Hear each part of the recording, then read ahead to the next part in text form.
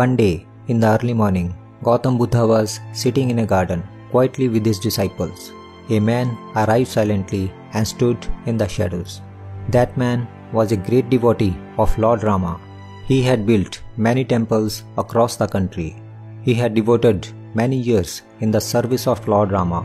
He would always chant Rama's name and contemplate on Rama's greatness.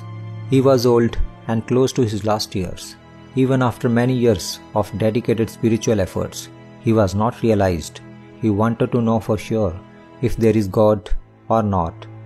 When he heard about Buddha, he came to get his doubt cleared. When he felt nobody would notice him talking to Buddha, he asked Gautama, "O Tathagat, please tell me the truth and truth only. Is there God or not?" Buddha, from his intuition, knew that the man to be a great devotee of Lord Rama. He looked at the man with seriousness and said, "No, my friend, there is no God." The man was shocked. Whole of his life he had been believing God, but now Buddha said there is no God. Buddha's words were final for him. With many questions in his mind, he went away from there.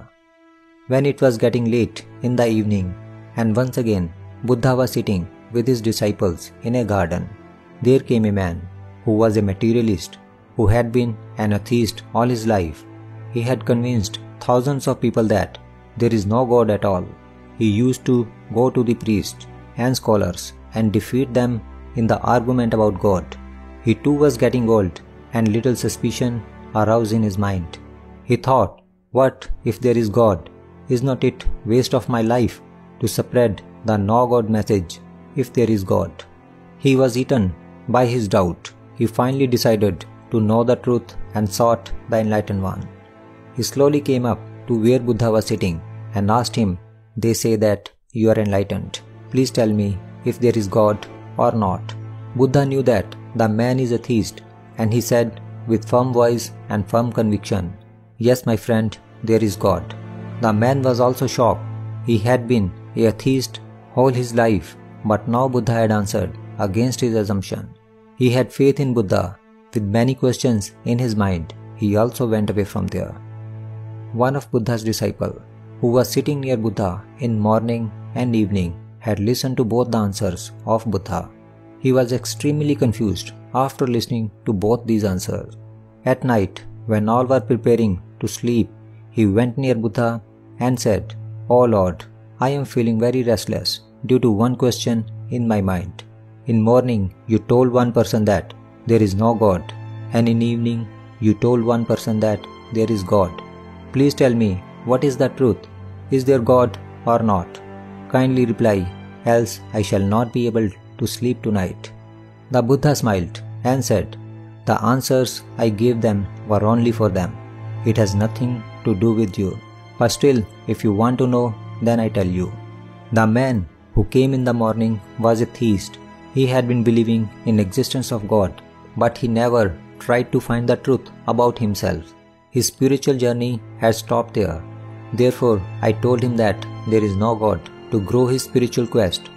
Now he will try to find the truth and his journey will start. The another man who came in evening was an atheist. He had been believing blindfold that there is no God. He also never tried to know the truth about his own existence.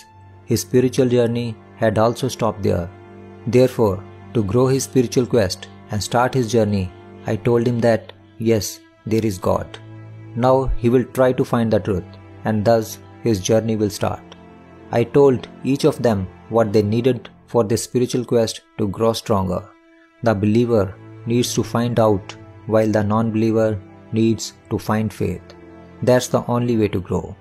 The disciple asked, "But Lord, what about me?"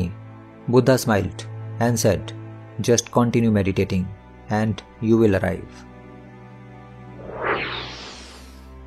In our lives, we see that there are two types of people in the world. One are those who believe in God, and other are those who don't. Whether you believe in God or not, it is not important. Important is to know about our real self. Important is that one needs to realize the truth within himself. Ultimately, how far we reach will depend on how badly we want to achieve the goal. Those who has a great quest to know about their real entity will do diligent self-efforts to find the truth, and the truth will be revealed to those who wants it the most. This is Words of Wisdom, Inspirational Stories. Thanks for watching.